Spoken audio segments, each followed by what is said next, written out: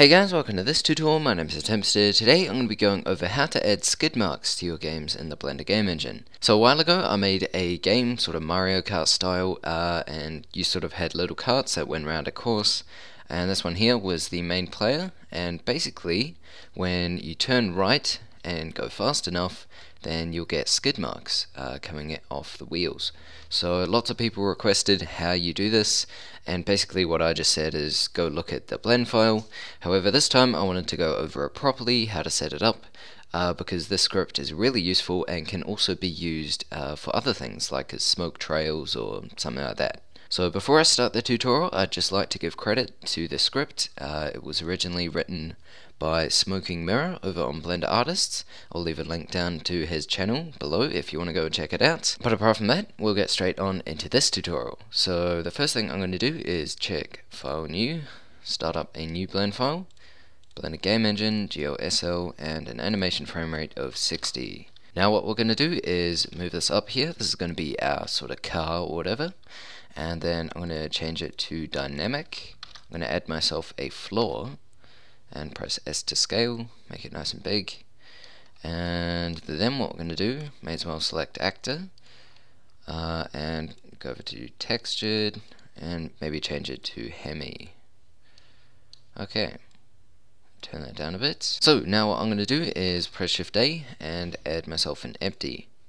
Then I'm going to press numpad 7.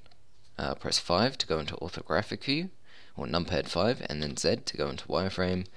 And what we're going to do is move one on this side, and then press Shift D to duplicate, and then GY and move it over this side. So basically what you want to do is put these empties under your wheels, because this is where the sort of skid mark will be spawning from. So let's move them up, numpad 1, and we want them just underneath, so maybe something like that. Then hold down Shift, select the cube, Control P, and parent. Now what we want to do is name these different names. So this one here is going to be left skid, and this one can be right skid. Then I'm going to go over to layer 2, press Shift A, add myself a plane.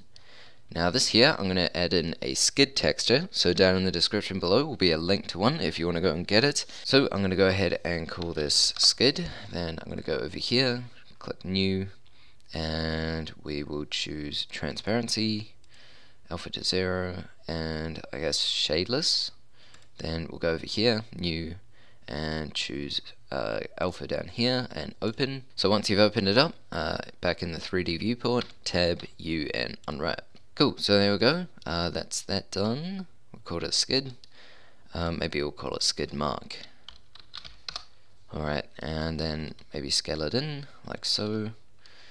Cool, and Control A, apply scale. Now what I'm going to do is go over here to game logic, and then we'll choose textured again, and go over here to layer 1, select this right skid empty first, then I'm going to add a message on a true pulse of around 10, and it's going to be called I guess just skid. Then we'll join it up to a Python controller.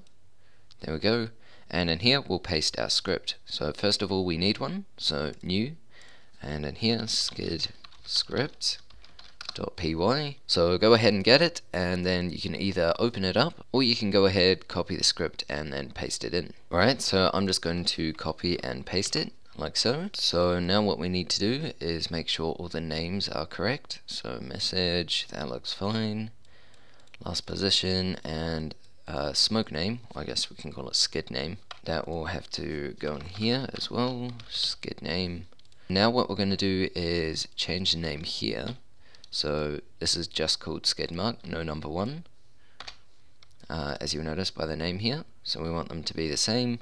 Duration, for how long it lasts, that's really up to you. So now we'll go over here and join it in like so, and then on our sort of car here, let's go ahead and add a keyboard.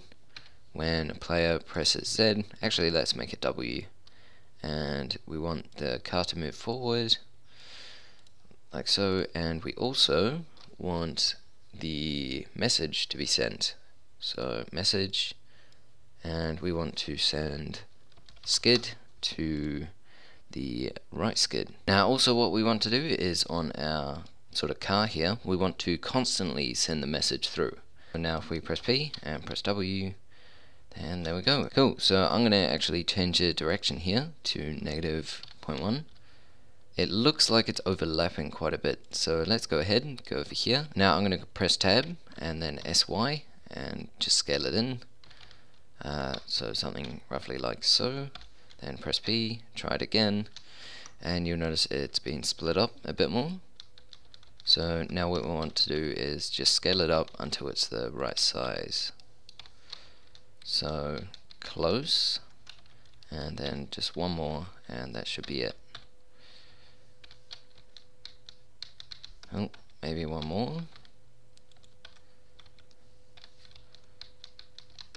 Okay, getting closer. SY, and there we go. That's very close to what we want. So now we have them for this one. Now let's go ahead and edit for the second one. So basically what we can do is delete that, select this one, Shift D to duplicate, GY, and move it over here.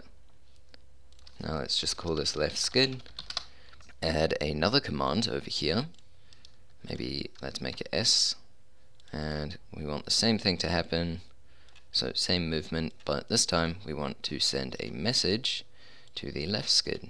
So left skid and skid. Now also one more thing we have to do is go over to layer 2, select this and make it no collision. And also make sure that you've selected the true pulse here. So if I press play and sort of alternate between W and S, you notice there's some sort of weird scaling on the first sort of skid mark. And the reason for that is that we haven't updated the world position.